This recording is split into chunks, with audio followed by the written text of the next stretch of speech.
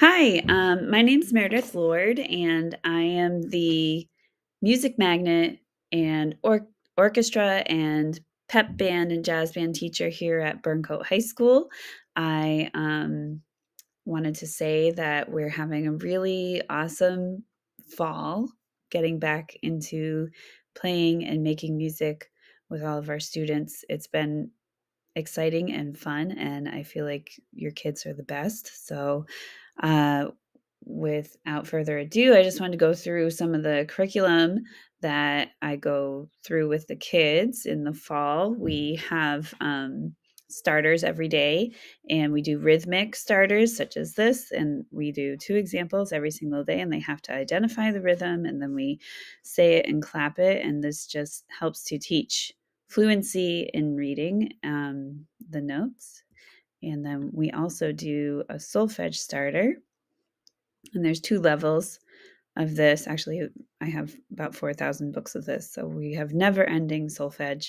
And what they have to do with this is identify the notes and be able to sing it back, which promotes reading fluency and melodic fluency and being able to hear the music in your head when you see it instead of having to have to play it out loud. It just promotes like a oral fluency.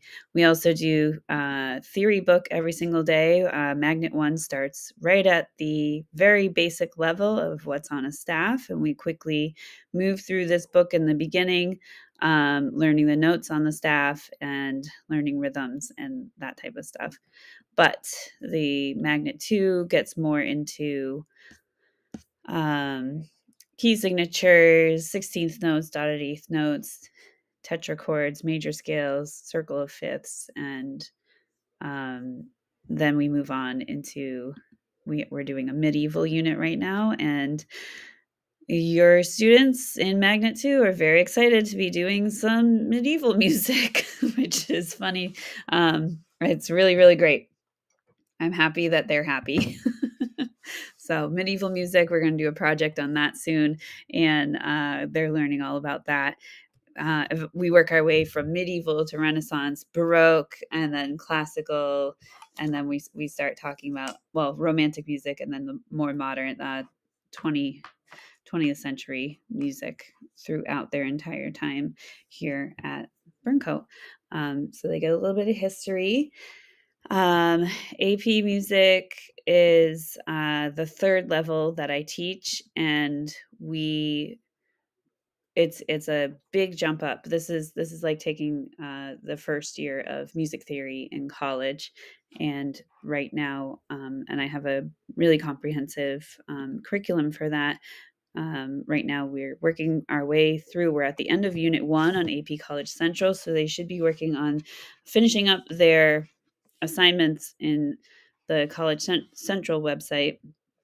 But, you know, chapter 2, and there's all kinds of activities for them to be completing and homework. And then we'll be working our way through chapter 3 pretty soon. So the kids are doing great there, and it's nice that they have good enthusiasm for it. In band and orchestra, Mr. Ramoni teaches the string orchestra, so it's just strictly strings, but I take all of the winds, percussion, and string students for something called symphony orchestra. And we rehearse Monday, Wednesdays, and Fridays, period 7. And we're hoping to have a winter concert in person on December 20th. So be on the lookout for that. It should be a really great performance since it's our first one since Fame of 2020. And the kids are sounding great. They're really working hard, and they came back to school with a really positive, happy, and excited attitudes. They're practicing hard. Oh, we also are going to have our music magnet recital for students who are taking lessons with us. Those students are expected to perform a recital and show off everything that they have learned so far this year. That day is going to be on November 10th at 6:30 p.m. or 6 o'clock p.m. And so you'll be getting something, a notice about that soon.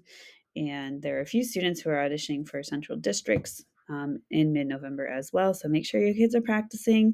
Your kids should be practicing their instruments at home every single day, at least minimum 20 minutes. Make sure that they have a quiet space where they can focus and set their music up. And they should have a music stand. If you don't have a music stand, I can show you where to get one, or I can let you borrow one from the school. That's fine too.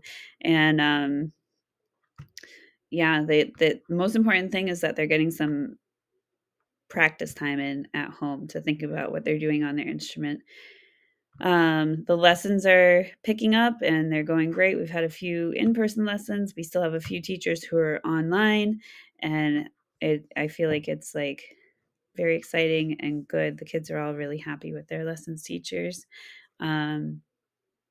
And what else? Oh, we had our first pep band performance a couple weeks ago, and we're working towards our next one at the next football game, or our next football game, which is going to be October 23rd, at Foley Field at noon. So we'll also be on the lookout for an email from me about those details. The pep band's been doing awesome. They have great, full, powerful sound in this rehearsal room when everybody's here. I hope a lot more people can show up to this game next time so we can really put our best foot forward. I guess I can show you my teaching space right now and bring you on a little tour of the music department. So we have music everywhere, but this is our students' performance space.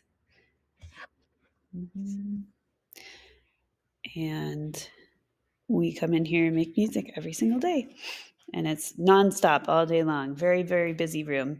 And we like it that way. The kids are so happy to be playing music. So I guess if you have any questions, you can reach out to me. My email is lordm@worcesterschools.net. And I hope you have a great time at Burncoat.